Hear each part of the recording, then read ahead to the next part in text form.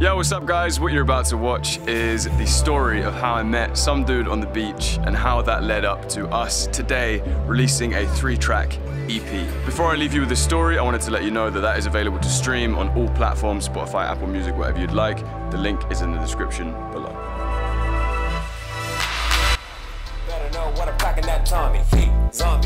Last year I was working at a job and I started finally recording like music. Got the bomb bag and I'm activated. All up in this bitch looking acclimated. Everybody in this motherfucker better give me my credit. Goddamn it, got tax to pay. They got packed. And then we met just after the initial like COVID wave. We were going out every day to work out in the calisthenics park. Get that bullshit up on my face, digging with a spade. All about my aces, sipping lemonade up in tropical places. Hey.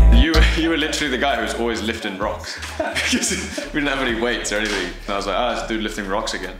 Then you showed me one of your, like, you were recording songs on your phone at the time, like into this app. And on the phone you could like put like a reverb and like auto-tune and whatever on your voice. Yeah, I remember I sent you a track, which was, when I think about it now, it wasn't like great. It was like some trap beat and I was rapping like, right up. Yeah, right up and I get it clean. Right up on the mezzanine. And you were like, this is pretty sick, man. Wow, nice. And I was like, oh yeah, that's sweet. He likes it. That's cool. And then eventually, I passed through a few times. You kind of caught on to the fact that I had some skills with rapping and stuff. Now we go to the present, right? I've been driving just about the time. I've been driving with the... All right, Dylan, what would you say like the song Downtown is about? What does it mean to you? Yeah, you know, I would probably say it's about going downtown. Wow, thanks, man. That's really deep. Like that's moving. So clean like I'm CeeLo Green, got the 808 on my MP3. I just gotta take a peek. What's popping on the spot? Guess we shall see. Ended with it like I was like just experimenting like with different people, like always just coming around my place and like into the early hours of the morning, just like saying random shit into the mic and like just making crazy beats. Yeah, out of that came the bass line for Downtown.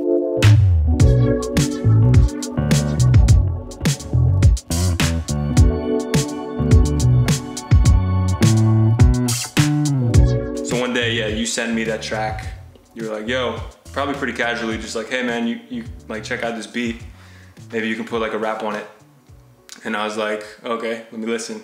So I opened the track and I'm listening and I was like, wow, this is a crazy instrumental. This is like a sick beat. I was just imagining like driving through some city at night, kind of with the lights going past me.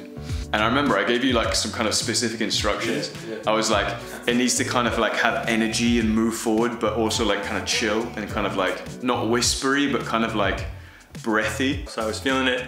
I started writing to it. And then I was like, yo, we should record this.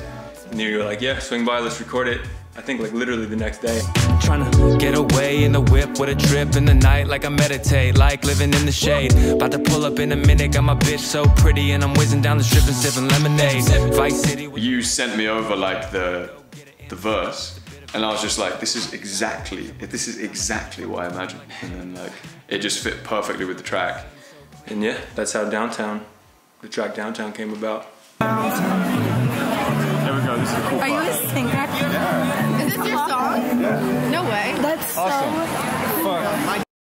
I'm stuck in paradise, but it means nothing. All right, Dylan, what would you say the genre of Paradise is?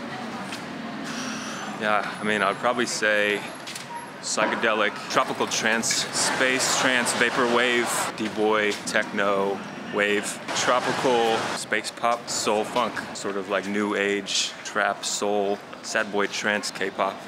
We were done recording Downtown and then I think we still wanted to like create. We were just like free that day. We were looking for ideas and I had all these voice notes of like random stuff on my phone. Like maybe we're gonna record one of your raps, maybe we'll do one of my songs and you can be featured on it or something. And then you had loads of stuff on your phone and then you just played me, take me to a place.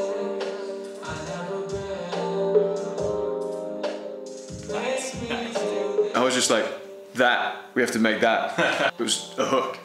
It's like straight up, it was just a hook. I don't know if it was the same day, actually. I think we recorded it like then and there. Into your paradise.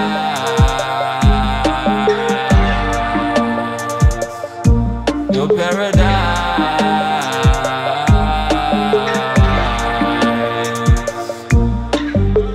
What's the story behind Paradise, man? I met a girl here in Barcelona, and our entire saga of being together has been characterized by like this interruption of just fate. You know, like visa issues, certain things got in our way, so we couldn't be together, right? And I remember she had to go back to her home country the first time due to visa issues, and this chorus came to me actually, and it was kind of inspired by being literally separated from who you're supposed to be with.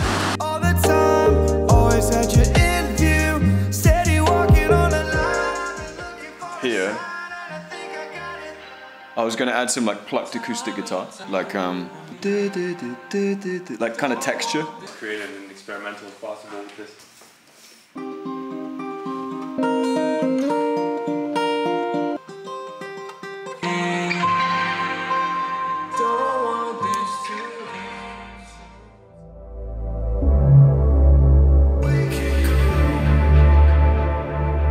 We Can Go is a funny story for me because I remember I was working that day, trying to focus on my job, and I just heard this beat and I just started like singing to it.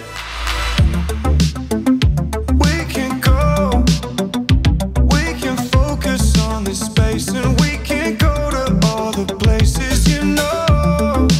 It was like a couple of days later, you were just like, hey man, what do you think about this idea? You sent me it. Whoa, this is like kind of like The Weeknd kind of vibe. I remember I called that track like The Weeknd for a while. Timing, Yeah, but But it would have to be quieter as well, because otherwise it sounds too different.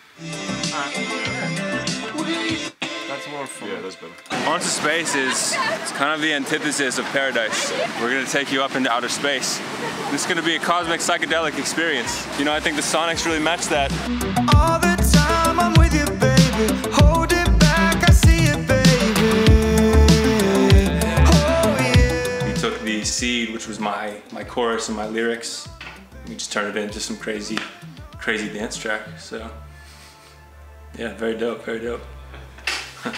We're just finishing it up now. We're in the final phase, like finishing up all of the different songs, and I'm pumped to get it out there and have people listen to it, man.